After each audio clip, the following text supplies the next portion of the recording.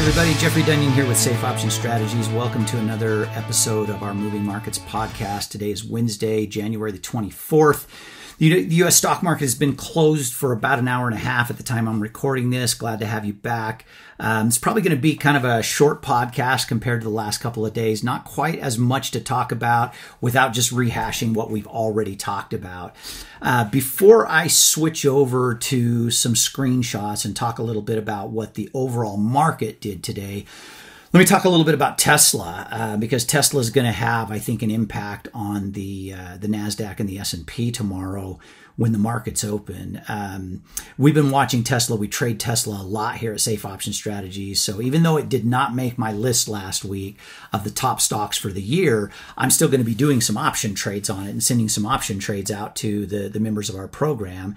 And we're still going to be very active in Tesla. It's just not a stock that I would buy into and own right now or be bullish on in the sense of a spread trade or some type of option trade on it.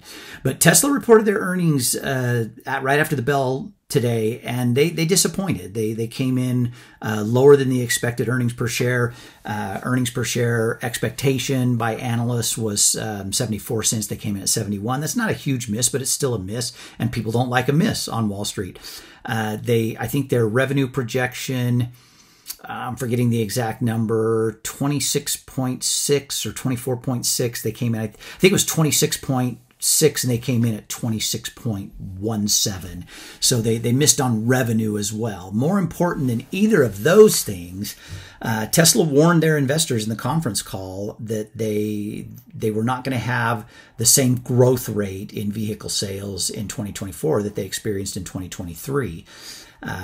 Some of that has to do with trying to transition and launch into their next generation. Some of that has to do with delivery numbers for the Tesla Cybertruck.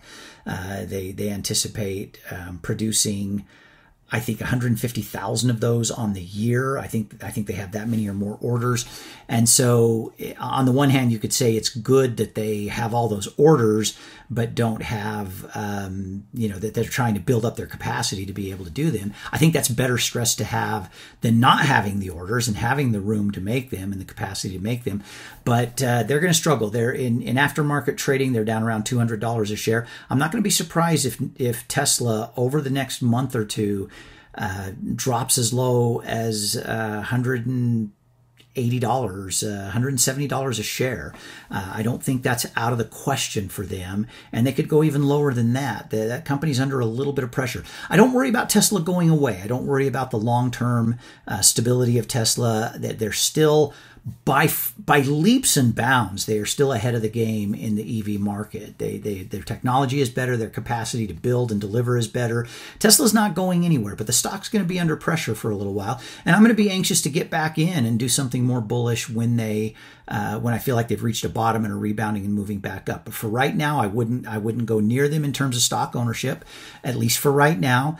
If you're going to play options on it, play it either very non-directional or play it slightly to the bearish side. But Tesla looking at being down 3.5% or more at the opening bell tomorrow morning, and that on top of a slide that they've already had. So I'm going to go ahead and switch over now to my screen sharing and be back on the camera to wrap the presentation up. All right, so as you can see, the Dow Jones had an off day today. The market, they started to the upside this morning when the market opened. Dow was up as much as 140 to 150 points. And then they began a fairly steady sell-off during the day. The culprits, if you want to call it that, for the Dow Jones Industrial Average were more hangover from 3M based on their report from yesterday morning. Amgen had a rough day. Home Depot had another rough day. Honeywell had a rough day. From a percentage standpoint, it was 3M, Verizon, Coke, Coca-Cola, Honeywell, Amgen. Walmart had a rough day today. Walmart sold off $2.30 a share today, down almost 1.5%. The only bright spots, quite honestly, for the Dow today, Chevron Boeing had a rebound from all the sell-off it's been experiencing, but it's down a little bit after market.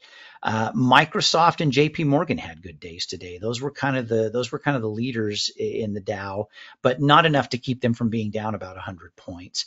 S&P managed to be up a tiny bit today, fifth straight day that it closes higher. And the NASDAQ had a decent day. It was up a lot higher than that. NASDAQ was up 150 points early in trading today, and then it just couldn't hang on to a lot of that. It did well, but not fantastic. Meta was up today. Microsoft was up today. Micron was up today. NVIDIA had a fantastic day today.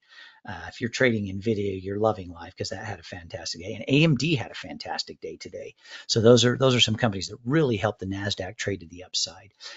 Nothing has changed a lot in the terms of what we're looking for the rest of the week. As a reminder, you've got tomorrow, tomorrow before the market opens, you've got American Airlines, Humana, Blackstone, Southwest Airlines, Alaska Airlines, Valero. They are all reporting before the market opens tomorrow morning. I don't think any of those reports by themselves are going to be market movers as much as the GDP report that comes in tomorrow morning. We've mentioned that a couple of times. I don't need to. You can go back and listen to previous episodes if you want to hear my commentary on why you've got to pay attention to this GDP report tomorrow. And we haven't talked much about it in the last few days, but don't discount the durable goods orders. Durable goods is a big thing as well. And if you look at where it was last month and where it's expected to be this month, even if it comes in at analyst expectations, that's a big drop from one month to the next. So durable goods orders could be a good thing. And there are analysts predicting it as low as 3.8% to the negative.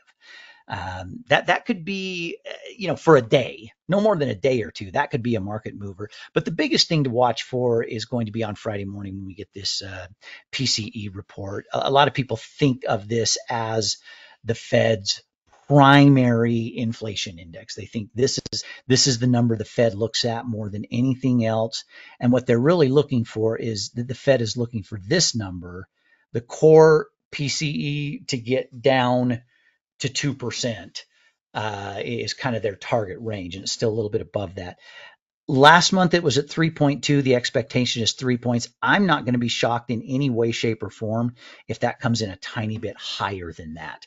In fact, I think it'll actually go up a little bit instead of down a little bit. So we'll see when we get there, but that's going to be a big deal, and that's really going to affect how the market trades on Friday. It's been a nice run to start the year. I'm not expecting it to last. My expectation, in spite of the fact that the S&P 500 has had some record-breaking closes, in spite of the fact that we started to tip a little bit down right at the beginning of this new calendar year, but then very quickly rebounded and have had 2.5 weeks of very nice upward movement. In spite of that little rally, I am still thinking that by the end of first quarter, midway through second quarter at the latest, this is what our market is going to look more like. I think we're going to look back and see this little run as some optimism for rate cuts, some early mixed earnings, news, some good news coming out of tech that's helped, bolster this along. And I think you're going to start to get a little bit of a tip over. And I think by the time we get to the end of March, maybe I would say no later than maybe the end of April, I think you're probably going to be down in this range on the S&P. That's still my prediction. I'm not, I haven't changed because of this little recent rally, but we'll see. We'll see what happens. This is a short presentation this morning because there's not a lot more than that to talk about. I could get off on a political rant. I do that sometimes, not going to do it today. We might have a little bit more to talk about tomorrow, especially with those GDP numbers. But as short as this might have been today, I'm going to wrap it up right there. Just pay attention to the next couple of earnings days and pay attention to that GDP report on tomorrow morning and the PCE report on Friday morning.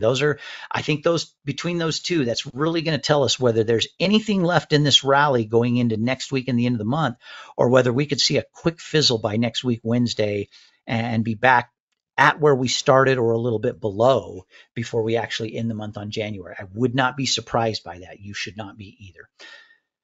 All right, that's where I'm going to wrap up. Thanks, everybody. Have a great rest of your evening. Have a great Thursday tomorrow. Bye.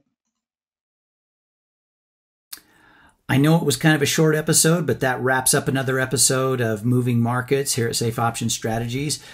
Make sure you check us out at sostrades.com. Never forget, I'm going to remind you of this every time I do this presentation. Our paying members get trades sent to them every single week. With the Tesla's earnings report and the way it's probably going to be down 3 to 4% tomorrow morning, we've got another one of our spread trades that's gonna pop. It's a non-directional trade. It was set up to take advantage of movement either direction on Tesla at earnings. Members of the program are going to see a 15+% gain on that trade tomorrow morning. It's only been open a couple of weeks. It's indicative of a lot of the trades that we do here at Safe Option Strategies. So make sure you go to sostrades.com, check out some of our membership packages, check out some of the choices you have to participate and be a part of what we do as far as sending trades out to people. Make sure you subscribe on YouTube or send in a comment or like or follow us if you're looking at this video on some other format, and at least be a part of these daily market recaps every day. We don't charge anything for that, and we're going to try and continue to give you some good insight into what's going on in the stock market, why it will affect you and how it will affect you, and how you can be better prepared for it. Thanks, everybody. Have a great day. Bye-bye.